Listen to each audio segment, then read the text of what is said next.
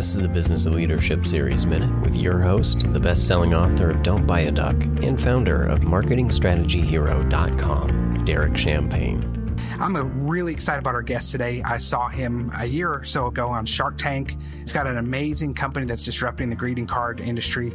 You've probably seen him on Shark Tank or Inc. Magazine or Boston Globe or any other major media that's covering the things that his wonderful company is doing. John Wise, the COO at LovePop, co-founder. Welcome to the program today. Thank you so much, Derek. I'm really, really excited to chat with you all.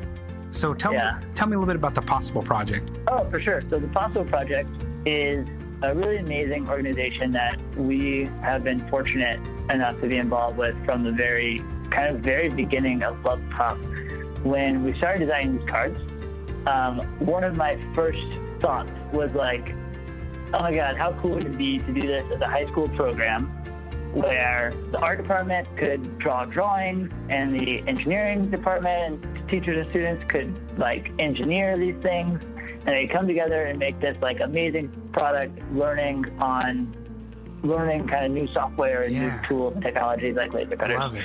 And then literally this program emailed me, the Possible Project, asking to come talk to their students just about being an entrepreneur. So the Possible Project is an after-school program here in Cambridge that takes kids who wouldn't necessarily go to college, wouldn't necessarily have all the same opportunities as what could be available to other students, and they lift them up through entrepreneurship education. And specifically, they focus on making things and kind of maker skills.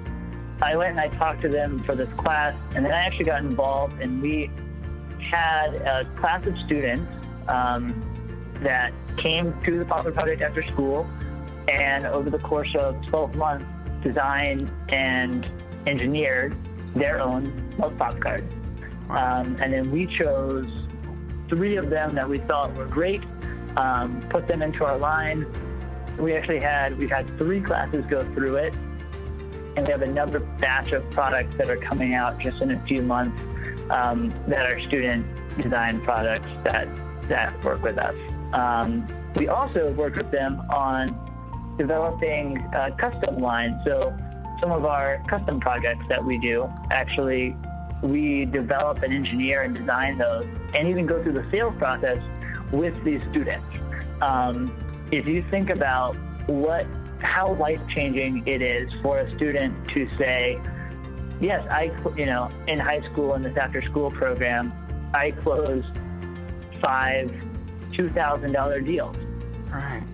That is a remarkable thing for a high schooler to be able to say. And so that's the kind of thing that we're working on the Possible Project to do, is to build a real business that provides a real value and service to businesses in the community, but also allow students to be involved and to see how real businesses operate, and to give them real life skills.